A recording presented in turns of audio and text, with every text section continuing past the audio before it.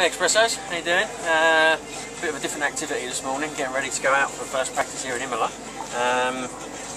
Quite excited about this one. I like the track, and despite the coming together with Haslam when we tested here mid-season, everything was going quite well. So I'm hoping that with one bike set exactly as we had it at the test, and another bike set how we finished the race in Nürburgring, we'll start with a fairly good setting. So, like I said, just finishing getting ready now, and then I'm going to be heading out for first practice, and we'll keep you up to speed after that how we're getting on.